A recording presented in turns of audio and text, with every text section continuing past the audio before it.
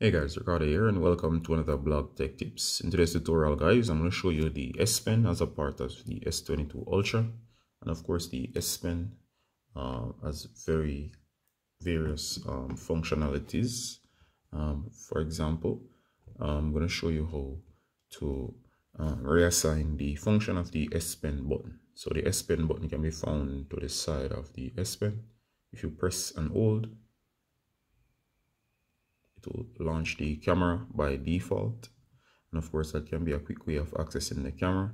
But just in case, I'm going to show you to reprogram the S Pen button so it can do something else in case you do not want it to launch the camera and you want it to launch another main app that you use.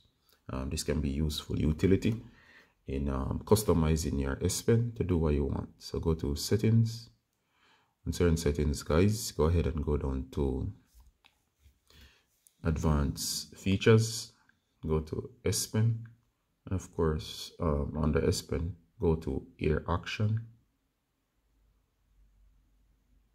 Once you're in ear action, notice it says hold down pen button 2, and of course it's defined as camera, which is what I just showed right on top.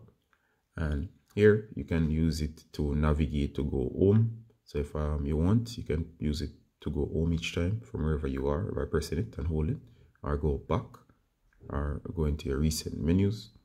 You have other options such as you can use it to launch Smart Select, you can use it to view all notes, any of these Samsung apps, you can use it to go straight to gallery, you can use it to launch the raw app or other apps on your device such as Samsung Notes.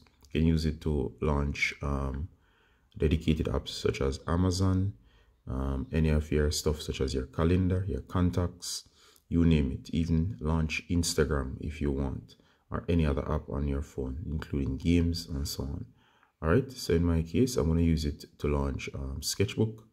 So notice that Sketchbook whenever it's chosen, and to test, I'm going to go ahead and press, and there you go. So Sketchbook, the app, has launched each time I want it to.